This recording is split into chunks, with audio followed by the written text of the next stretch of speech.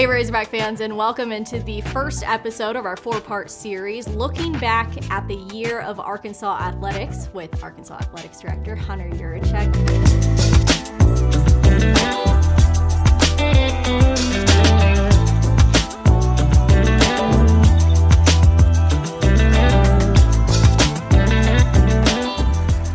There is just so much to go over, but in this episode, we're going to start off with football. What stands out to you about that season that they had this year? Well, obviously going to the bowl game and winning in dramatic fashion to secure a winning season, a second consecutive bowl victory. There's a lot of things that happened during the course of the year. You had some injuries to our leaders on offense and defense, and KJ Jefferson and Bumper Pool, and we were so close to just being a little bit different season. If things go your way down in Dallas and that field goal doesn't hit the upright, and you remember the LSU game, KJ didn't play and we were right there to the very end, and you win those two games and you're having a similar season to what you had the year before. Yeah, there were definitely a couple of gut punch moments, but there were so many exciting ones to look back on as well. I think we have a couple clips of you getting pretty excited at games as well. Tara, I never get excited at games. Never, I don't know what you're talking about. Are you always on the sideline? I rotate between the sidelines and my suite up on the Founder Suite level, but I generally will start on the sidelines and then make my way up after we get done with the first half presentations up to my suite, and then usually come back down and into the third quarter. Well, there was one during the Missouri State game that we have with Bryce Stevens and that long touchdown run that he had, and you're on the sideline for that one. We've got to take a quick look at it. Yeah, he runs right by me. I remember that. I saw it. We honed in on you on the video a couple times. So we're going to pass you here in a second, and there you are. Oh, yeah. So do you remember that moment, maybe what you were saying, what was going through your head? I'm not sure what I'm saying, but I think I know he's going to score a touchdown, and that gives us, I believe, a 10-point lead, if I remember that correctly, right? Because I think we were up 3. We just gotten a big stop from them, and he returns that, and you feel like this pretty much puts the game away for us. At least I didn't run all the way, You didn't try to run with him. Run with him down the sidelines, but yeah, get excited, and you saw him, I think, peek up at the video board. I think he knew he was going to score as well. Right. I mean, how big was that game to take that win over Missouri State? I feel like there was a lot of pressure to win it, and then also it's the first game or last game before SEC play. Sure. I mean, that was a really good Missouri State team that came in, led by Bobby Petrino, actually making his first appearance, I believe, back in Razorback Stadium since he was our head football coach. Obviously, their team was very motivated. Our fans were motivated. Missouri State gave us all that we needed, and it was great to get over the hump and win in really somewhat a dramatic fashion there at the end and closing it out in the fourth quarter. Your reaction to one of Sam Pittman's quotes of the year, I'd have to say. I mean, he's always got some good little nuggets. The host of this party was going to be serving up today. What's the drink of choice tonight? Well, I'm not promoting it, but I like some old cold beer. I think I'm going to have one. Not promoting it. First off, did you end up having an old cold beer with Sam Pittman after this game? We most likely did, yes. Most likely. It was the Cincinnati game when Arkansas won that one, and I just thought it was so funny that he brought that up after the win. He did, and that's, what makes that so special for those of us that know Sam Pittman like we do. That's Sam Pittman. Absolutely. I mean, he's going to answer. You ask him a question, he's going to answer the question, and that's who he is. That's what makes him such a good football coach, and that's what has made him embraced by this entire state of Arkansas. Absolutely. I know that the players love that part of him as well. And we've seen some really fun moments from the players this season. We always have cameras on the sidelines looking at everything. And KJ Jefferson had another really fun quote, I'll say, to put an exclamation point during that BYU game. KJ gets the snap, pressure coming, and KJ can't get away. Oh, he did get away, my gosh! He throws it to the receiver at midfield, it's complete. Inside the 40, inside the 30 is Knox, inside the 25. How in the world did KJ get away? The excitement from Z right there, by the way, is I think what everyone was feeling when they were watching this. It's incredible.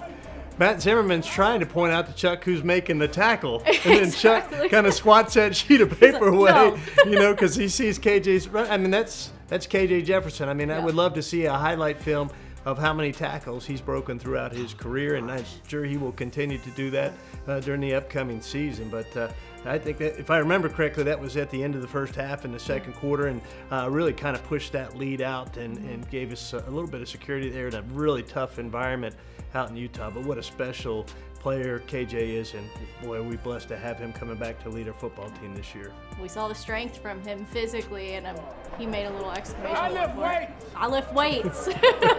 Just in case anyone wasn't aware. Right. He lifts weights. And I love it. I mean, he broke what? Three tackles in this play? I mean, and It's those crazy. are defensive linemen first that have him, that are pretty strong defensive linemen. There's a linebacker, and then he makes a pass. Right, it's just unbelievable. Yeah. How talented he is and how strong he is, and he obviously lifts weights, but he's got a lot of God-given talent as well. Absolutely. I mean, he's just so fun to watch out on the field, and he played such a massive role in Arkansas becoming bowl eligible yet again. So you know that Sam Pittman had to bring out the bowling ball. Larry, as we call it. Yes. what do you think about Larry first? I think it's great. I Yeah. think, again, that's Sam Pittman. What else signifies kind of us going bowling than a Sam Pittman bowling ball? You can kind of see him in his bowling shirt with his bowling bag Well, going to a bowling alley here. I'm assuming Coach has bowled at some point in time in his life, and I think it's pretty neat. Kind of that's that blue collar mentality that our program has and that our program's leader has. Yeah, let's take a look at the clip, because I know that the guys get all jacked up when they see Larry coming into the locker room. And you're in there too. Did you know he was bringing it out? Oh, yes. Oh, okay. Yeah. So you were prepared. I was prepared. We've been prepared for a couple of weeks for Larry. What's it like being in the locker room for moments like this? It's the icing on the cake for me as a director of athletics, because I do what I do. We all do what we do that work here for those student athletes and for those moments, because they work so incredibly hard, and to see them disappointed. And a disappointing locker room is tough on an athletic director, because you know how much they invest. But to see them that excited, celebrating a big win, celebrating becoming bowl eligible, it's such a big deal, because you know how hard they work and how much that means to them as young men going to a bowl game. Right. Well, speaking of the bowl game, they got to the Liberty Bowl, and that was just the longest game I think I myself might have been a part of. I was working radio that night. I remember seeing you out on the sideline as well. You were down there. Sure. What do you remember about that game? Oh gosh, I remember a lot about that game. I mean, that game started with a moment I'll never forget. Before the game even started, Dalton Wagner came over, kind of gave me a big bear hug, and just said thank you for making this a special experience for me. And that's awesome for an athletic director, for a student athlete to come over and acknowledge that piece of it. And of course the game, I mean, it was so exciting as we get out to a considerable lead.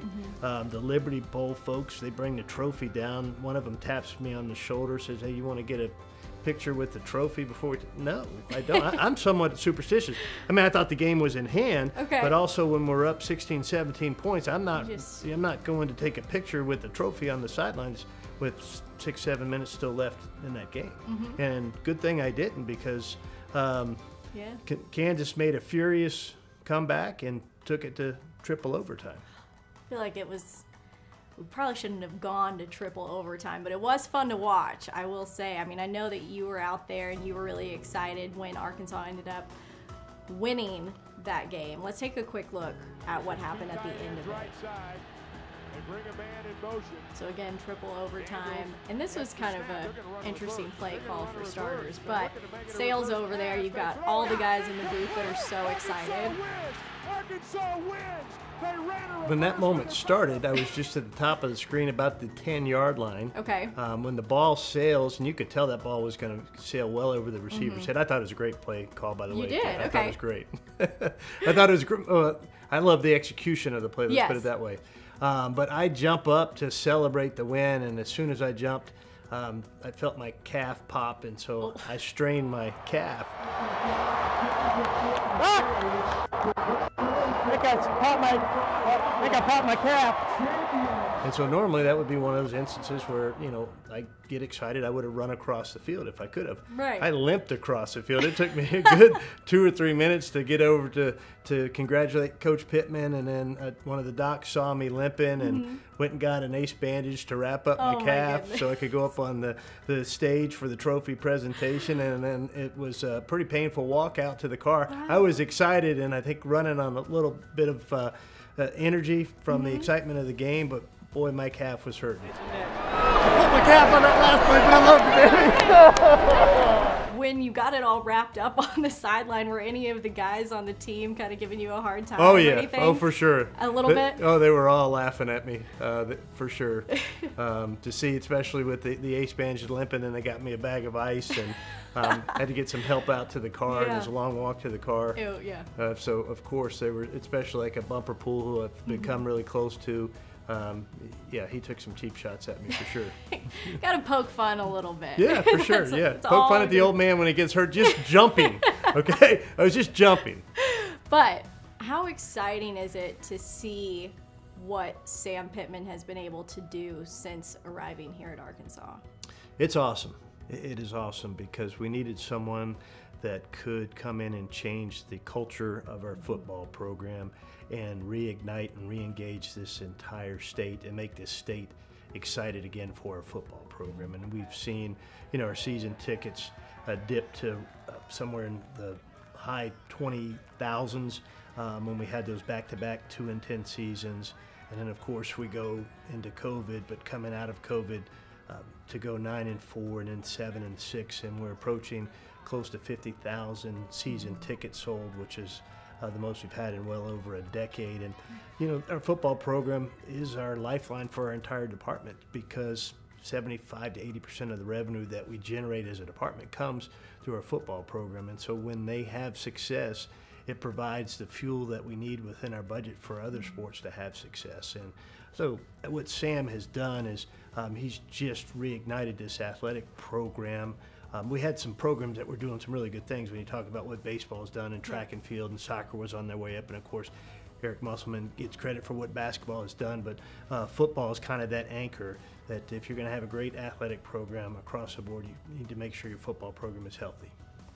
Well, I know the staff looks a little different this year for this Arkansas football team. What are your expectations for them going into another year under Sam Pittman? Yeah, we lost some good coaches for sure, for better opportunities, but I think Sam did a great job in going out and taking his time and hiring, Dan Enos as our offensive coordinator, and then our co-defensive coordinators, Travis Williams and Marcus Woodson.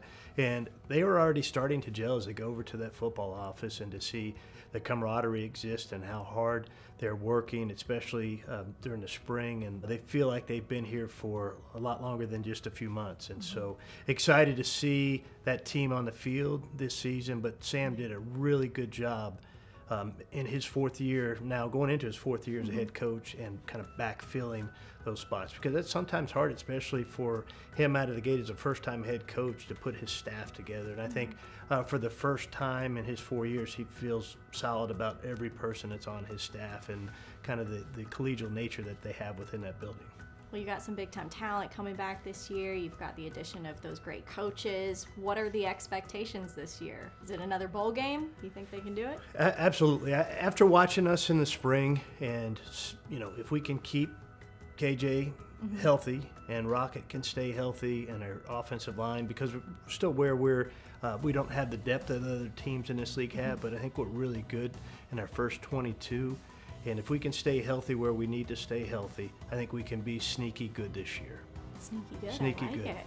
Okay, well, I know everyone's really looking forward to another exciting football season, but we're going to move on to soccer because they had a pretty exciting season as well. They did, for sure. Just some quick stats. They defeated Memphis in PKs 3-2 to make it to the Elite Eight for the second consecutive year. How impressed have you been with their success?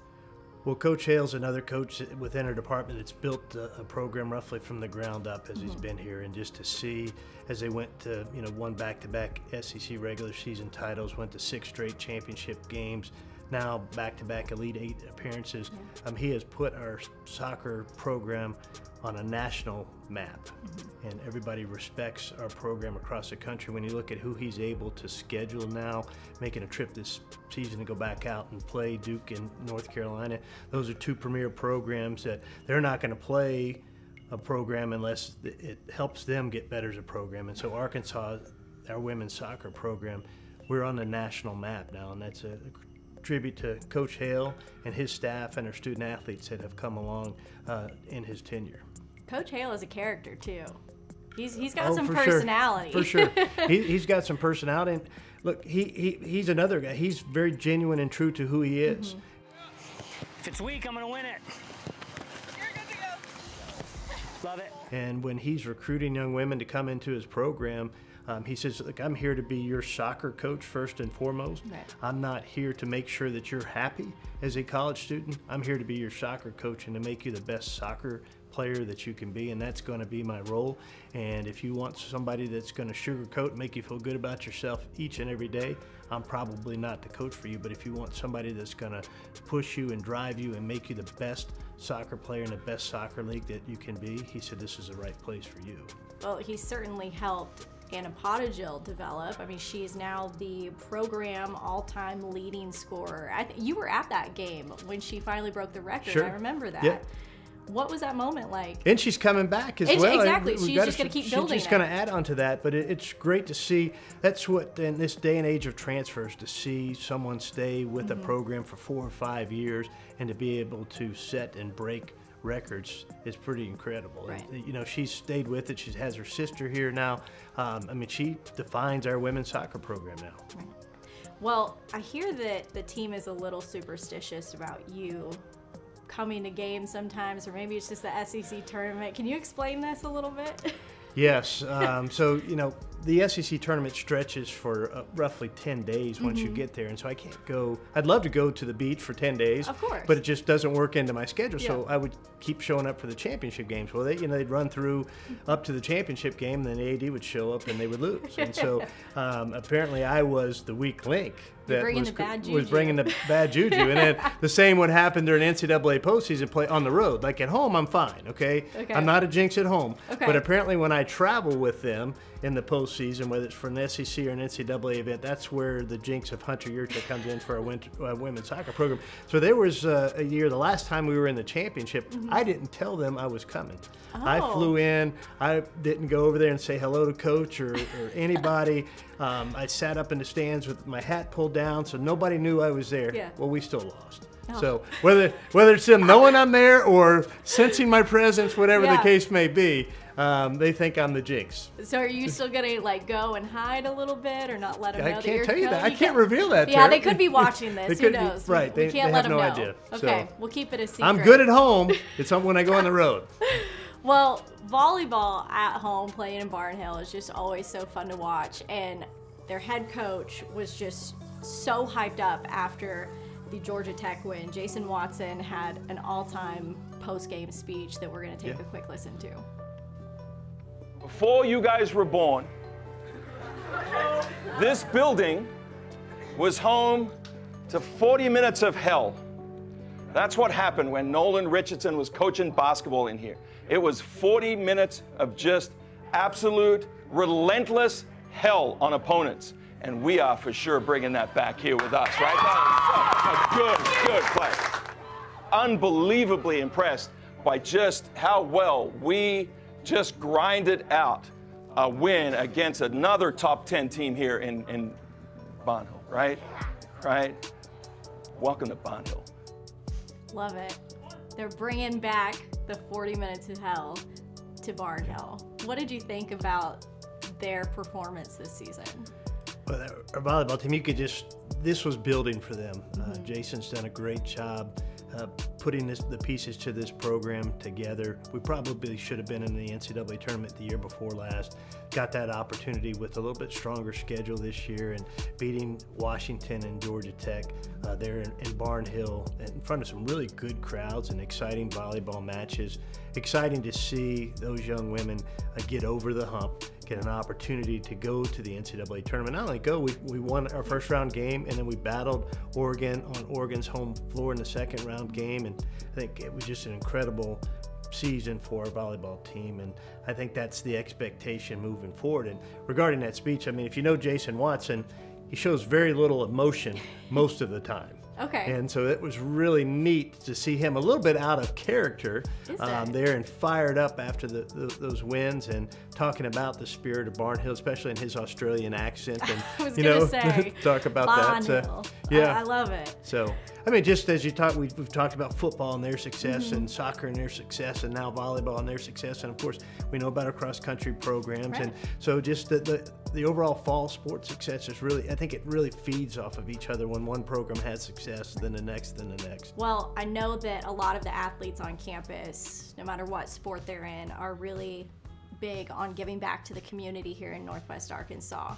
I think it's 20,000 lives have been impacted so far from community service alone from Arkansas athletes. Just how important is it as an athletics director to see that your student athletes are giving back?